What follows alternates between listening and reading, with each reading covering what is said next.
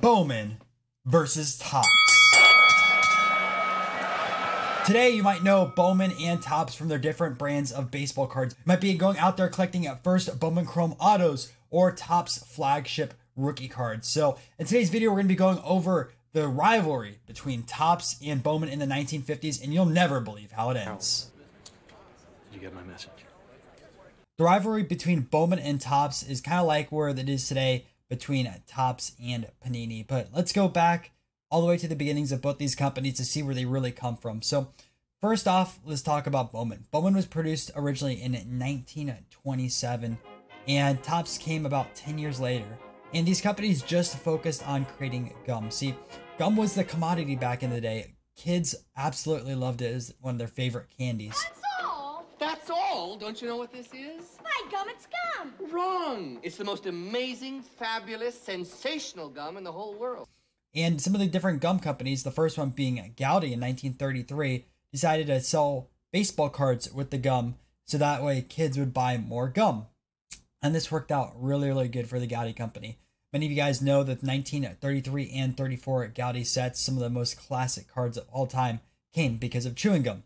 Now, Bowman wanted to get into the baseball card market, but unfortunately during the 30s, it was the Great Depression. But in 1939, the Great Depression ended and Bowman made their famous play ball set. So I actually didn't know this before researching this. Balls from 1939 to 41 were all created by Bowman, and it wasn't 48, the first Bowman set. So sometimes researching, you learn new things. Anyways, play ball was created 39 through 41 and included many of the stars of the day. You had Joe DiMaggio in there, you had Ted Williams, you had Mel Ott, you also had Jimmy Fox, and it was a really, really star-loaded lineup for those 3 years. However, 1942, World War II started. So end of 41, Japan attacked Pearl Harbor, and then we moved over to 1942. The U.S. is in the war. So here's the thing about the war. There's paper rations. So all these trading companies in the 30s could no longer produce cards. So Bowman was crippled, and same with the Gowdy Gum Company. So no more producing cards.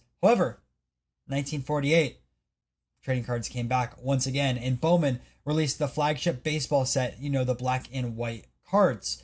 And later that year also, another company would come out called Leaf.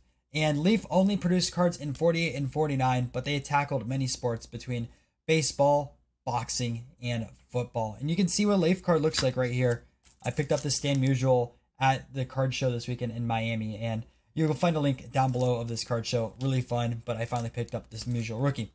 Anyways, not to be fully off track here, Bowman had the monopoly in the market, give it in 1950, and Topps was still producing gum at this time and decided to go into the baseball card market. So in 1951, that's what they did. And they started producing a few different sets. One of my favorites is right here, the 1951 Topps red and blue backs. This is a Duke Snider that I picked up recently, also at the Miami Card Show. Really love the eye appeal on this. And if you don't know, Blake Jameson also made a set this year and redid it for modern players. You should definitely check it out. I like the 51 design.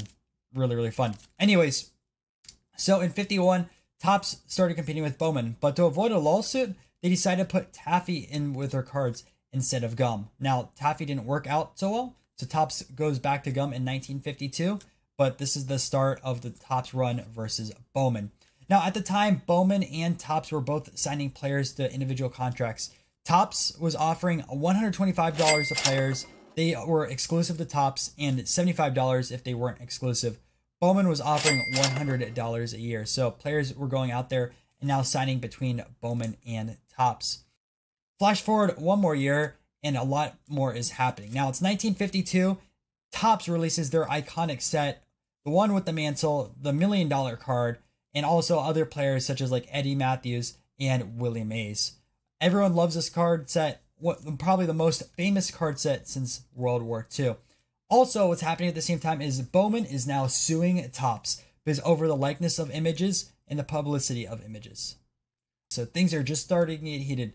Only 2 years into this rivalry, there's already lawsuits over having gum with pieces of cardboard. So one more year later, 1953, Topps ends up winning their first lawsuit with Bowman.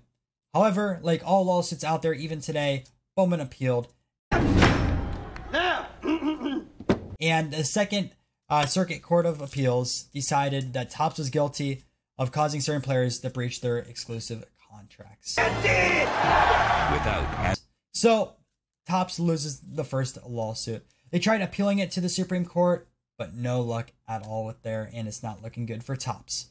1954 comes around, and Topps makes a major move. They decide to sign the one and only Ted Williams to the Topps brand. However, at the same time, Topps loses the one and only Mickey Mantle. So now Bowman produces Mickey Mantle cards, whereas Topps now produces Ted Williams. So they flipped the biggest superstars in the game between the two different teams. And Topps also has the luxury of signing on some early on players. In 54 set, you have the Ernie Banks rookie.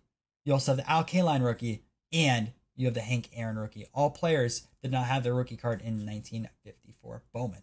So Topps is getting ahead with the rookie cards. They also just signed Ted Williams, and there's a lot of momentum flowing in their way. However, Bowman now gets Mickey Mantle from New York. So really interesting with that. And from the set in 54, Bowman actually started producing Ted Williams cards, which was a breach of the contract Ted Williams had with Topps. So this card ended up getting halted from production. You can still find it out there today, but it's a baseball card that you are not supposed to own.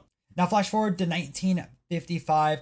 Topps once again dominates the market. They go out there and get the rookie cards of Koufax, Clemente, and Harmon Killebrew. Bowman has no rookie cards.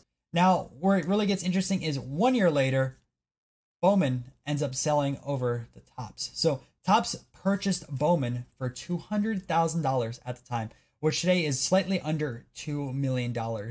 And what Topps decides to do with Bowman is they decide to shelve the company. They no longer want Bowman to produce cards. So Topps ended up going out there and reproducing Bowman once again in 1989. However, it was kind of a flop because they still used the older size of cardboard. And think about the 90s or even like the late 80s, card supplies weren't there readily for all this type of stuff. People were used to the standard size of cards, which Topps made in 1957, not the larger cards from 1989. So these cards are getting damaged. These cards just aren't normal. And they decided to fix this in 1990 and go back to the standard size, which Topps has done since 1957. Flash forward to today, Bowman is most known for their first Bowman cards. So once a player gets drafted out of high school or college or signs as a free agent, Bowman will go out there and produce first Bowman cards, which is like an unofficial rookie card. And now Topps is really known for their flagship rookie cards. So the two companies still have their purpose in the baseball card industry. Bowman is more for prospecting. Topps is more for the established rookie card. And they're both here today because Topps revitalized the brand. But this was the 5-year war between Bowman and Topps. I hope you guys found this video fascinating. If you did, make sure to leave a like and subscribe down below. And let me know what you want me to research for another video. Anyways, I'll catch you in the next one.